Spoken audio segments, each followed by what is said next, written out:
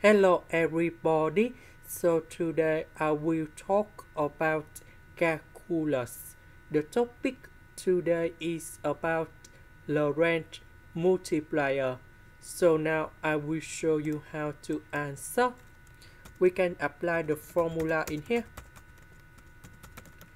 So we have fsy,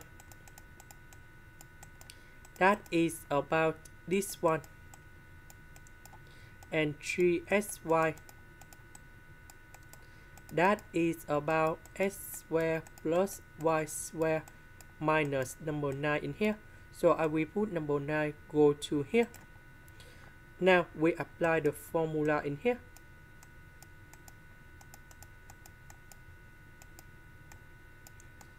This is about the gradient. So we have like this.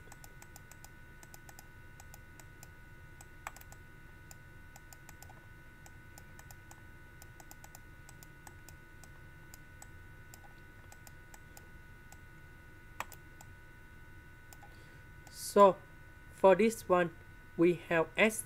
So we have number 1, when we do first derivative of f with respect to s, and we have y squared in here. This one, we just have only s squared and we have 2s. The next one, that is about y. This is about y squared. First derivative of y squared, we have 2y. And the next one, we have 2y.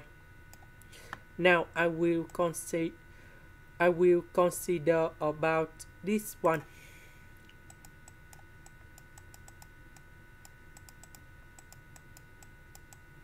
Now we divide both sides by number 2.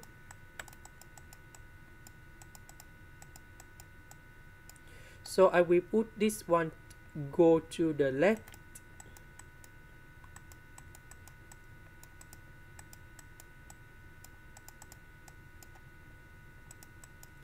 So we can do about factorization. So in this situation, we have y equal to number 0 and s minus lambda equals to number 0. So s equals to lambda. So when y equals to number 0, we put this one cone here, and we can find about s squared equals to number 9. But if we put number 0 cone here,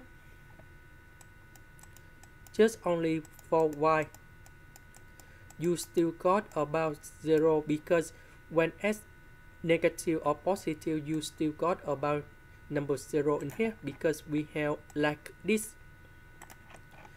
The next one, s equals to lambda. Now we have the first equation in here, and we put s equals to lambda gone here.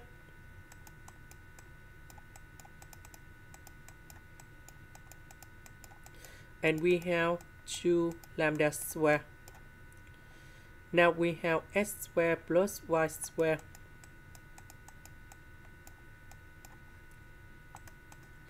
equals to number 9.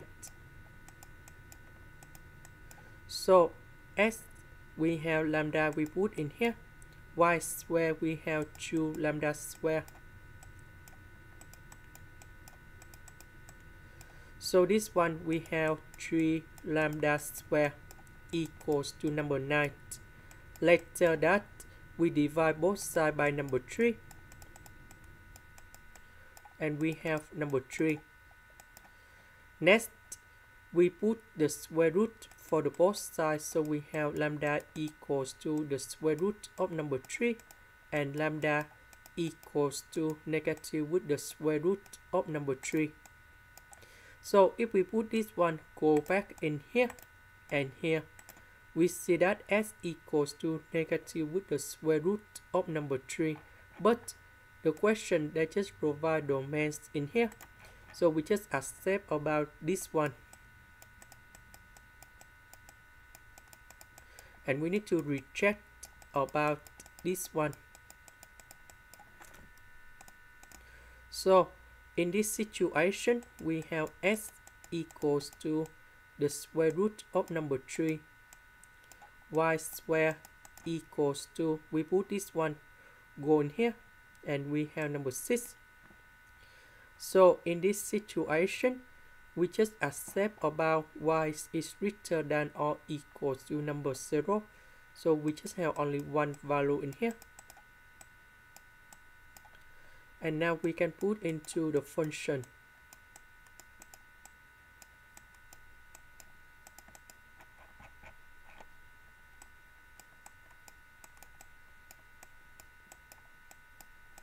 And we have 6 with the square root of number 3. So after we find anything, this one that is about minimum, this one that is about maximum. This is the end. Thank you for watching.